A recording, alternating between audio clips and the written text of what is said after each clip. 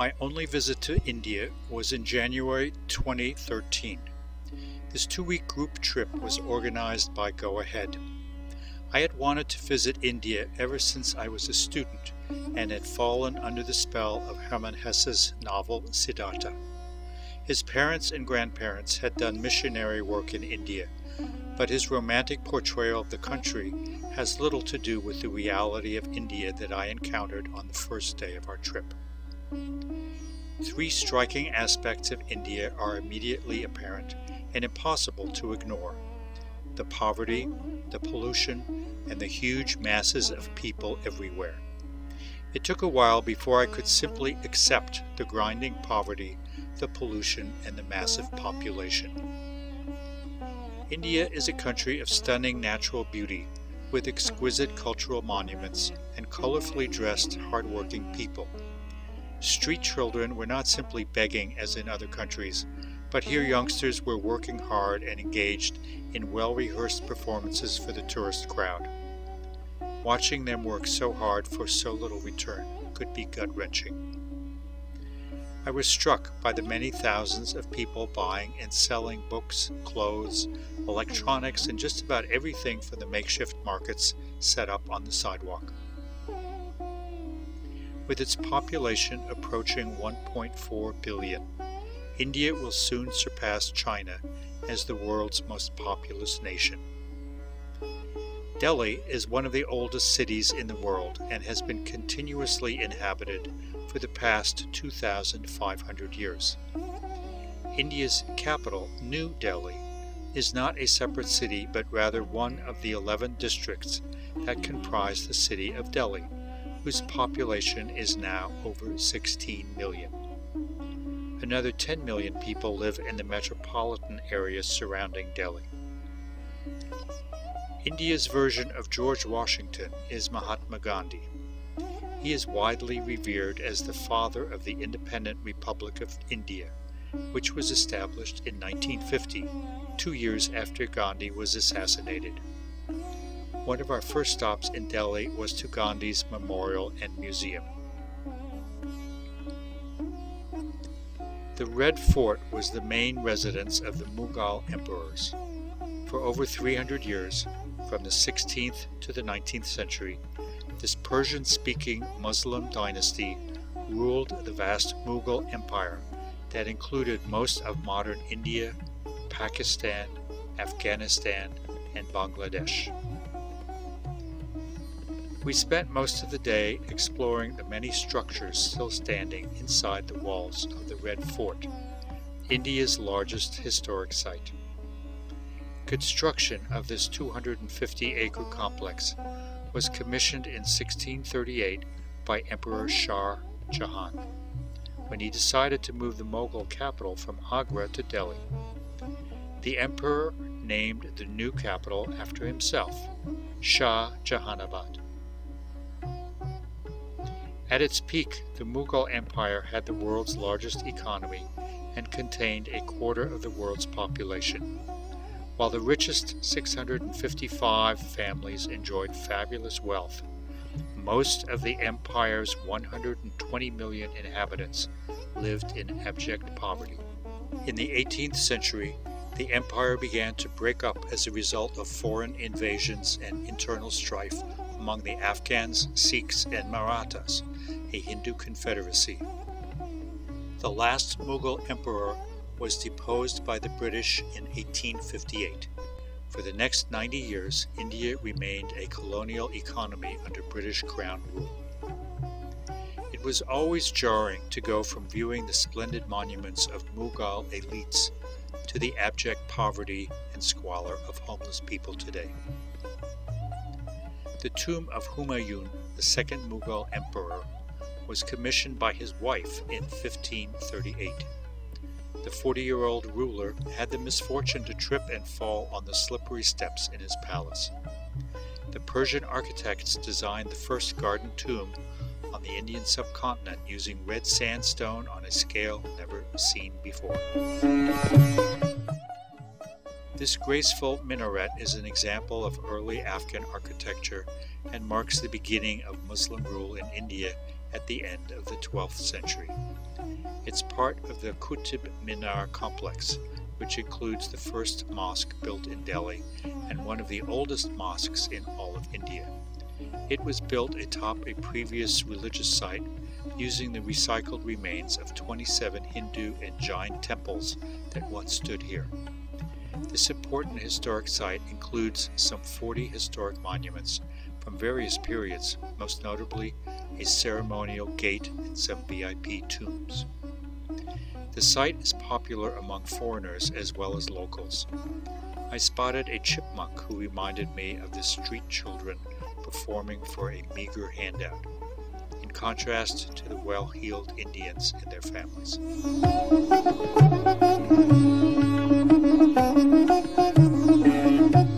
Bangla Sahib is one of the oldest Gurudwara, a Sikh house of worship. Founded in 1664, the Gurudwara has been periodically expanded, with the current structure having been built in the 20th century. As in all Gurudwaras, this one provides a free meal to people of any faith. The kitchen is staffed by Sikh volunteers. The site also contains a school, a museum, a hospital, a library, and a large holy pond. The 8th Sikh Guru stayed here during smallpox and cholera epidemics in the 17th century. He helped alleviate the suffering by giving out fresh water from the holy river inside the complex, the Sarovar. The water is now revered as having supernatural healing powers and is taken back to their homes by Sikhs from around the world.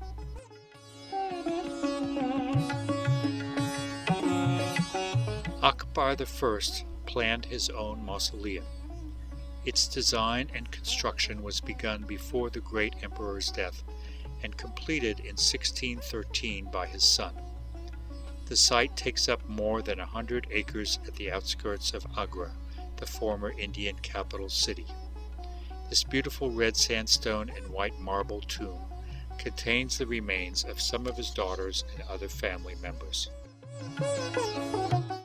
The Taj Mahal is widely recognized as one of the most beautiful and famous buildings in the whole world.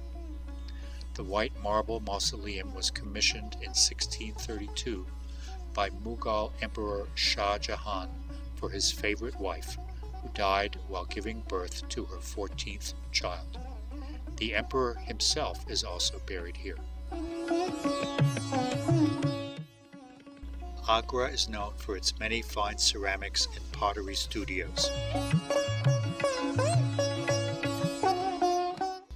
It's estimated that over 5 million stray cows roam freely throughout major cities, blocking traffic in small villages and destroying fields in the countryside. Hindus make up 80% of India's population. Many are vegetarians, and those who do eat meat will almost never eat beef. Divinity is believed to be inherent in all living things. The cow is widely revered as a caretaker and maternal figure. Hindus consider the zebu, an Indian species of humped cattle, to be sacred. Some states ban the slaughter of cattle completely. Some have no restrictions at all, and others limit the slaughter based on the animal's age, gender, and the ability to produce milk. Farmers often turn their unproductive cows loose when they can no longer afford to feed them. Many cows end up dying in one of the country's several thousand official cow shelters. Bicycles are a popular and cheap form of transportation here, as in many other countries. They are often faster than traveling by car or bus, which can be a nightmare in heavily congested traffic. We once got stuck in an intersection from which it took us about 20 minutes and the help of friendly pedestrians to free our bus from gridlock.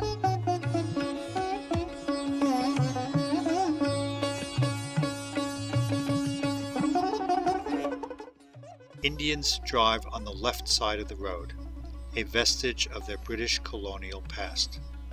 Truck drivers often play a game of chicken, barreling down the center of the road and swerving off to the left at the very last moment. Fruit stands and other forms of roadside commerce are everywhere.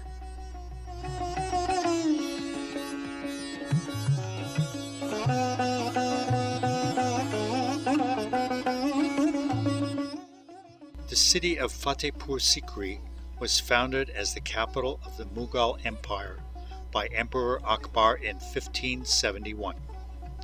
Among the more unusual structures here is the Panch Mahal, a 5-story palace which probably housed some of Akbar's many wives and concubines. One of the first structures built here was the main Congregational Mosque, one of the largest in India. The entire palace city is surrounded by a 3-mile-long wall.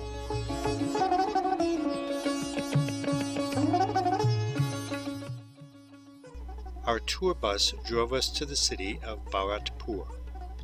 There, we would take a train to a national park, where I was hoping to see some wild tigers. The train station was crowded with passengers and even some free roaming cattle. India's railway system is the 4th largest in the world, annually transporting close to 10 billion people.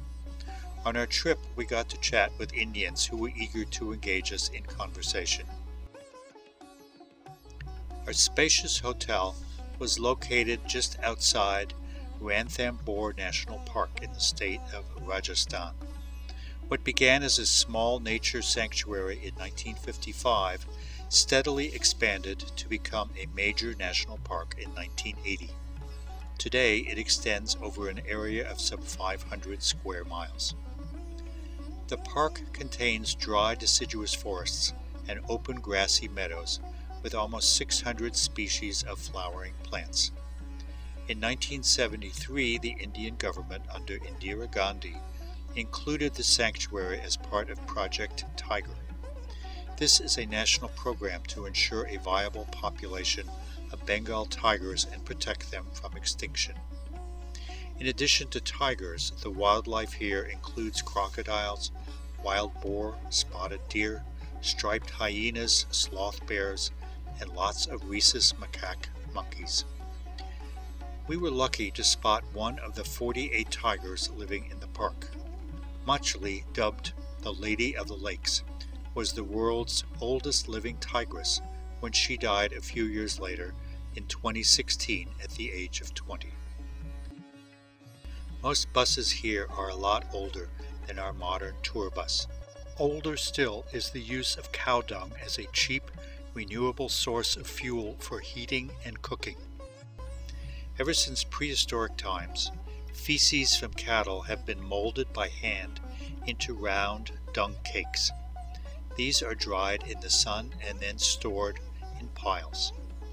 Some of the local kids wanted to practice their English with me, asking about America and talking about their dreams for the future. Jaipur is the capital of Rajasthan and its largest city with over 3 million inhabitants. The Jantar Mantar is an 18th century collection of astronomical instruments made of stone, including the world's largest sundial. The city palace dates from 1727, when the Maharaja moved his capital 7 miles from Amber here to Jaipur, one of the country's first planned cities. The Jaipur royal family continues to have a residence here. The 5-foot-tall urns are the largest silver vessels in the world, produced from 14,000 melted silver coins. They were made so the Maharaja could take water from the Ganges River to drink on his trip to England in 1902. Today, Jaipur is known as the Pink City, but it wasn't originally this color. The Maharaja ordered the entire city to be painted pink in order to impress the British Prince Albert during his 1876 tour of India. Even today, it's illegal to paint buildings here any other color but pink.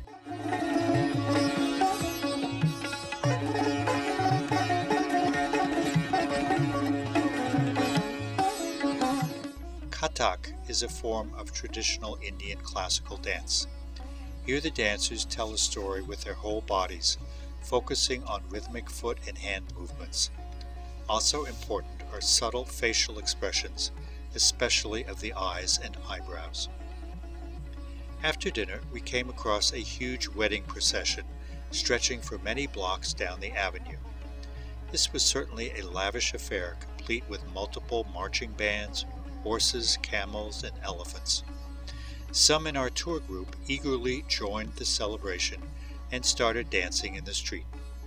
Indians spend a fortune on their weddings, which normally take place over the span of 3 days.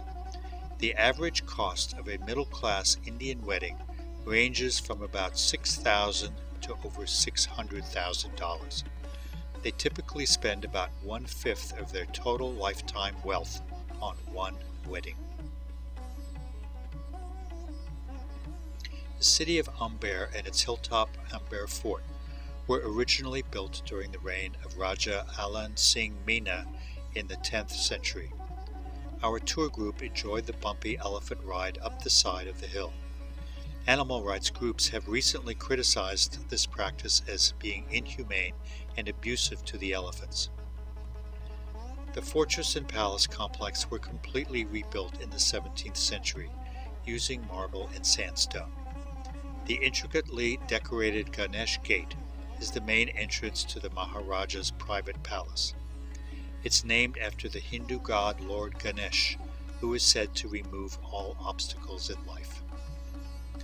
The palace is constructed on 4 levels, each with its own courtyard.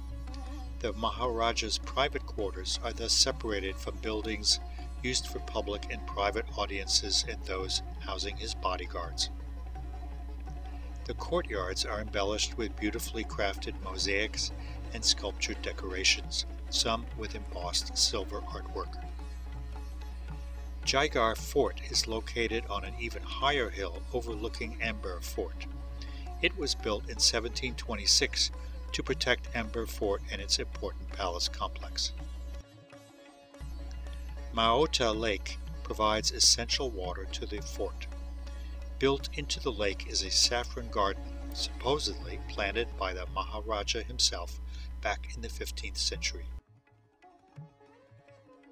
One of the more fascinating places we visited was a company where we observed the workers making handcrafted textiles and rugs. Weaving probably dates back to the Stone Age and has been practiced in all major civilizations around the world for many thousands of years. The main centers for carpet making in India are in Jaipur, Agra, and the other northern cities. The place we visited produced textiles with handsome block prints, as well as woven carpets. Indian carpet weavers learned from those in Turkey and Persia. I was amazed to see how both water and fire are used toward the end of the manufacturing process.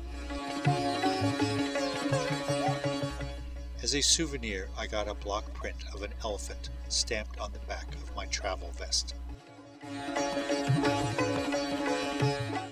From Jaipur in northern India, we flew to the southern city of Kochi, formerly known in English as Cochin.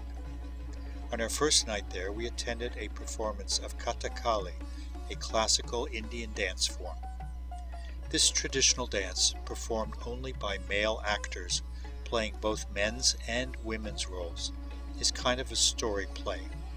The performances are marked by elaborate makeup, costumes, and face masks. The Japanese No and Kabuki traditions similarly have dance-based performances with highly stylized male dancers in elaborate costumes and makeup.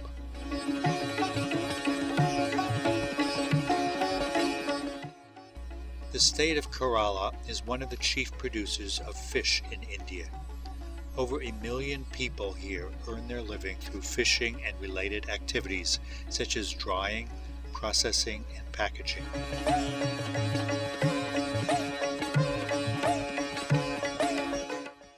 The St. Francis Church, one of the oldest European churches in India, was built by the Portuguese over 500 years ago. The Dutch captured the territory 160 years later and held onto it for over a century. Finally, the British took possession at the end of the 18th century until India's independence 150 years later. Kerala has the lowest population growth of any Indian state, along with the highest literacy rate of 96%. It is also one of the most highly urbanized regions. A political coalition dominated by the Communist Party of India, Marxist, has governed Kerala for most of the past 4 decades. Everywhere we saw lots of children, especially girls, on their way to and from school.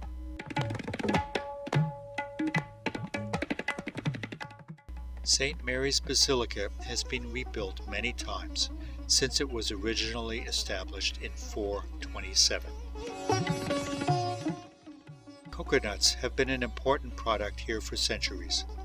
They are used both for food and for the fiber from the outer husk, called coir, which is widely used for making rope, mats, and other floor coverings.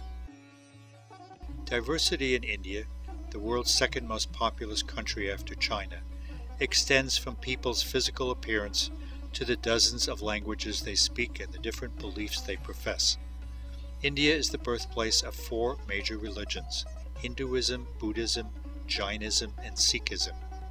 80% of India's population, over 1 billion people, are Hindus. Hinduism is one of the world's oldest religions, dating back more than 3,000 years. This religion is itself quite diverse, with no absolute religious authorities, no governing body, no prophet, or any binding holy book. Hindus can choose to be monotheistic, polytheistic, agnostic, humanist, or even atheistic.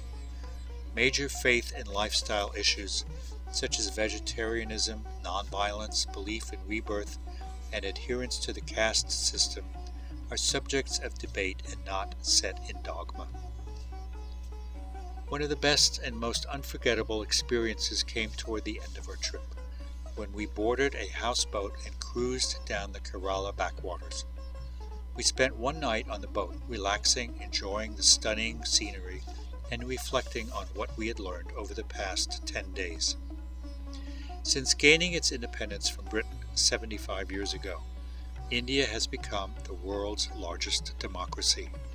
While many old physical and social structures still remain, a large urban middle class has transformed India into one of the world's fastest growing economies. It's a country of such vastness and diversity that one visit barely scratched the surface. I'm looking forward to someday returning to India and experiencing more of this fascinating country.